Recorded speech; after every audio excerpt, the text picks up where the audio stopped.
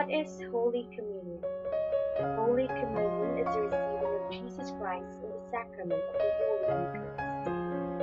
According to John chapter 6, verse 57, "He who eats my flesh and drinks my blood abides in me, and I in him."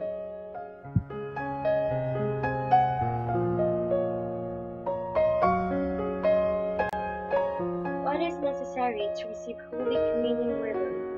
To receive Holy Communion worthily, it is necessary to be free from mortal sin, to have a right intention, and to obey the Church's laws on the fast required for Holy Communion, out of reverence for the body and blood of our Divine Lord.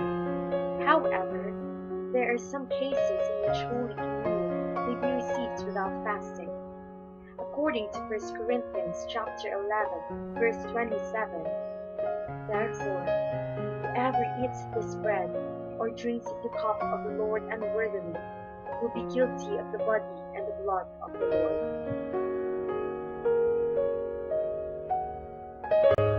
Does he who knowingly receives Holy Communion in mortal sin receive the body and blood of Christ in his graces? He who knowingly receives Holy Communion in mortal sin receives the body and blood of Christ, but he does not receive his graces. He commits a grave sin of sacrilege. What should we do to receive more abundantly the graces of Holy Communion? To receive more abundantly the graces of Holy Communion, we should strive to be most fervent and to free ourselves from deliberate venial sin.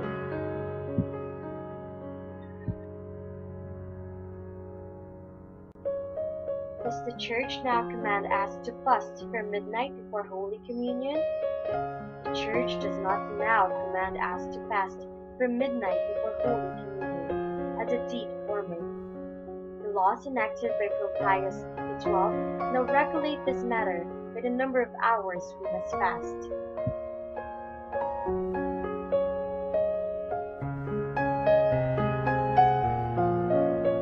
When may Holy Communion be received without fasting?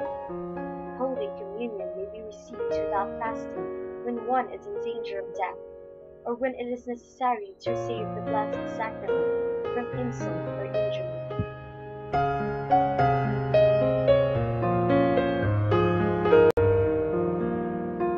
How should we prepare ourselves for Holy Communion? We should prepare ourselves for Holy Communion by thinking of our Divine Redeemer, whom we are about to receive, and by making fervent acts of faith, hope, love, and contrition. According to Matthew chapter 8, verse 8, "Lord, I am not worthy that thou shouldst come under my roof."